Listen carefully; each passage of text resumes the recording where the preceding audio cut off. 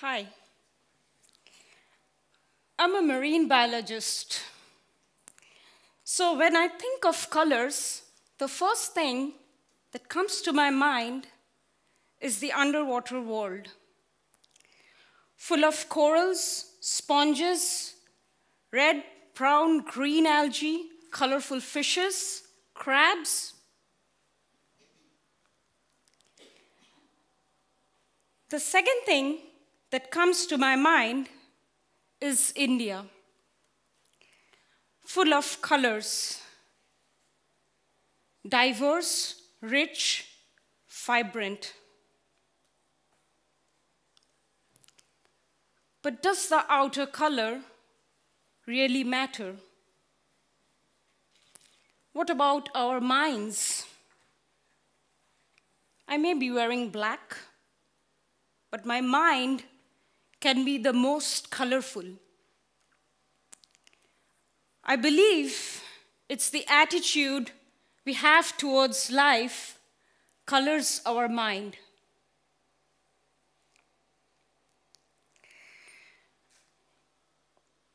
This is part of a quote from Kristen Rogers, which says, "We are all artists painting our lives upon the canvas of reality. Mix the colors your own way and apply emotions liberally." Bottom line is, everything boils down to us, how we want to color our mind. I did my PhD in Germany, in fact in Kiel, so happy to be at my alma mater. But standing here today was not easy for me. What may seem normal or obvious to most of you is a dream for most of us. Let me take you to a journey that changed my life, colored my mind with resilience. I finished my master's and got interested in a very specialized field, Marine Chemical Ecology. It was not possible to pursue it in India. The field was not developed. I wanted to do my PhD in Europe. US seemed quite far and expensive. And if in Europe, I think no other place better than GeoMar. It's the Mecca of marine science. I belong to a middle-class family, and my father did not have the money to fund my stay abroad. So applying for fellowships was the only possible way for me. I applied for the first time and failed horribly. I was frustrated, hurt, anxious, stressed, and had all the negative emotions in my mind. I said to myself, why me? I needed this money very badly. You see, things are ultra competitive in an overpopulated country like India. Of course, I received free, unwanted advice of giving up, taking up an easier solution, and that my dreams are too big and too ambitious. Why are my dreams too big and ambitious? Is it because my parents did not belong to the elite class of doctors, professors, or engineers? Or is it rather because I'm a woman and only men in our society are allowed to dream big, do something big in their life? But I was determined. passionate about chemical ecology. So I reapplied the second time. This time, something else happened. I was working in southwest of India in a place called Goa, and my university was in the east of India, in a city called Kolkata. My parents had to post me 2 letters of recommendation collected from my professors in Kolkata. So they collected these 2 letters of recommendation, put it inside another envelope, and posted it to Goa. I opened the envelope to take out the 2 sealed envelopes so that I can attach it with my other documents and post my fellowship application.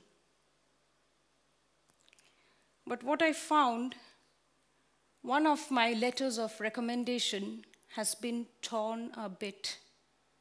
It's no more sealed.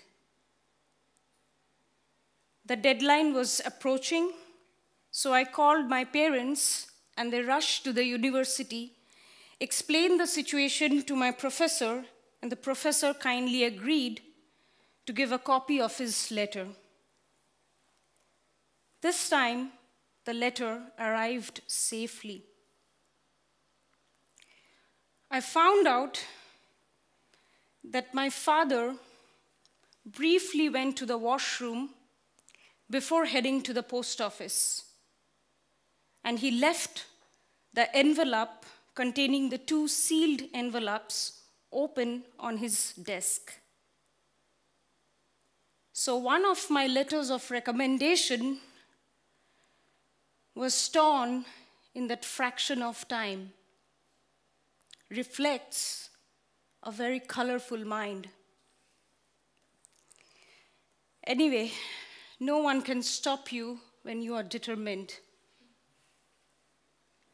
Few months later, I was called for the interview, and something else again happened.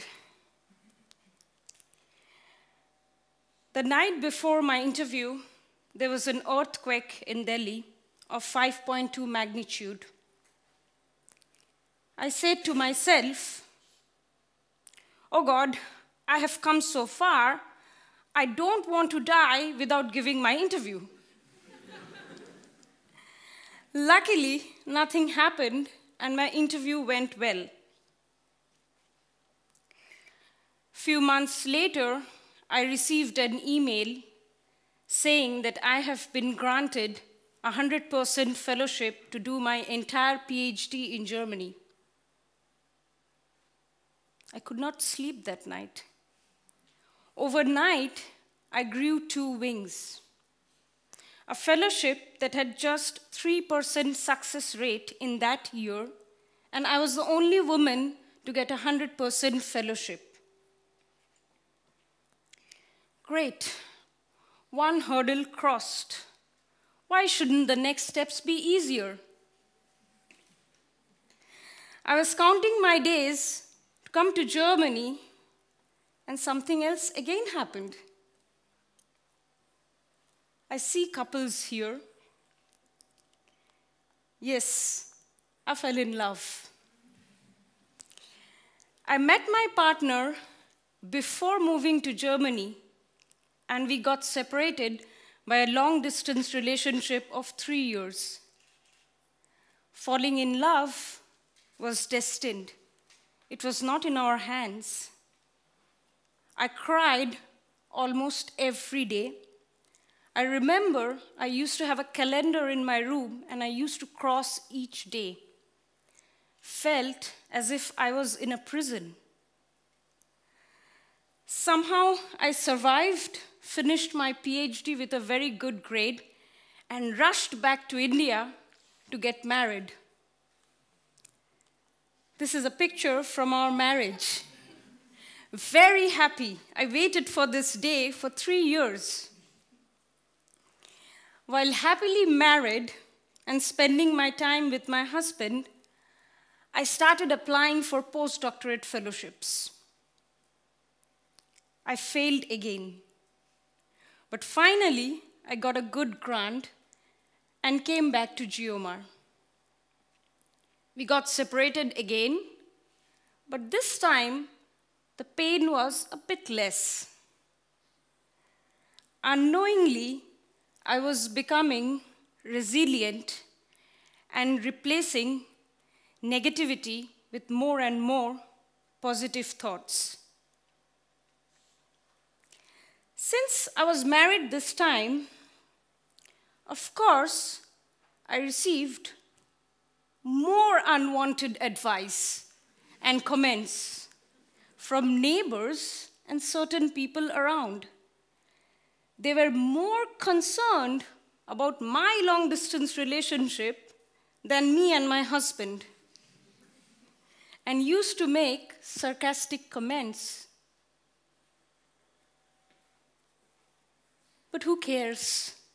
My life, my way. And my husband supported me. This is one of my favorite quotes from Winston Churchill. You will never reach your destination if you stop and throw stones at every dog that barks.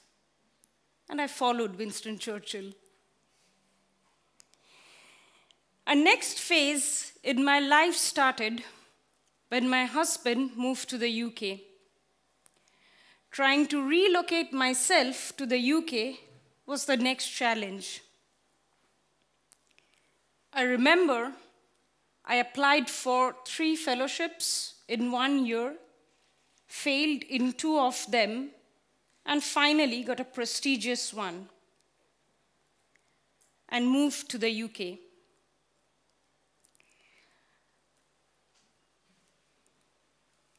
A long-distance relationship of 6 years finally came to an end. But it taught me resilience and to treasure our relation no matter what happens.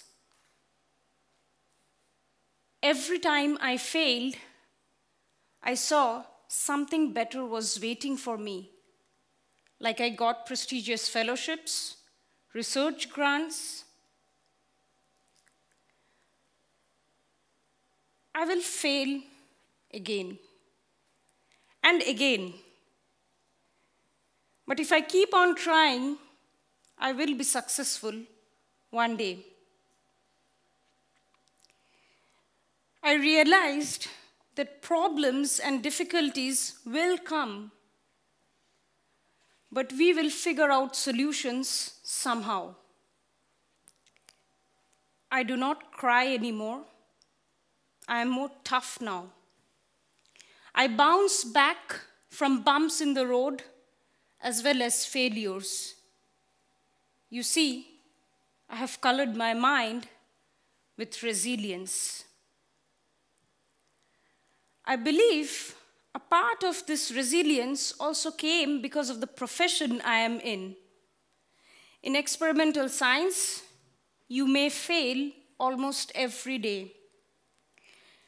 You repeat your experiments, you keep on trying, and one day you succeed. I remember out of 3 years of PhD, my first 1.5 years was full of failed experiments. And the later 1.5 years were most successful. I think no other profession may come with so many failures as much as experimental science does. And in the process, you learn never ever to give up. Very interestingly, even nature has taught me resilience. Let me explain you how. I work with seaweeds. They are the plants of the sea, or to be more specific, algae. They provide a lot of services to other organisms like food, shelter, and also humans from the food we eat to the oxygen we breathe. Now, among seaweeds, there are some very special ones called alien seaweeds. They are usually the tough ones. I will pick up my favorite, the red seaweed, Gracilaria vermiculophila, very scientific. Now, Gracilaria invaded Europe and US, and it was also found in Kiel sometime around 2005. Now, immediately upon arriving of foreign territory, there was a boom. So it was found in dense mats almost everywhere along the Kiel fjord. But whatever goes up must come down. In 2008, there was a pathogen attack, and Gracilaria almost disappeared from Kiel. But from 2012 onwards, it started reappearing again. So what me and my colleagues found through our work is that it has adapted its capacity to fight against enemies and reclaim its territory. So a seaweed that bounced back also taught me that resilience could be the key to success. Possibly, I see myself in Gracilaria. Bounce back, do not be afraid of failures. We know hard work is the key to success. But I would add, if you want to be successful, just hard work may not do. Color your mind with resilience. Your never ever give up attitude is like your paintbrush. You can color any failure with resilience. Thank you very much.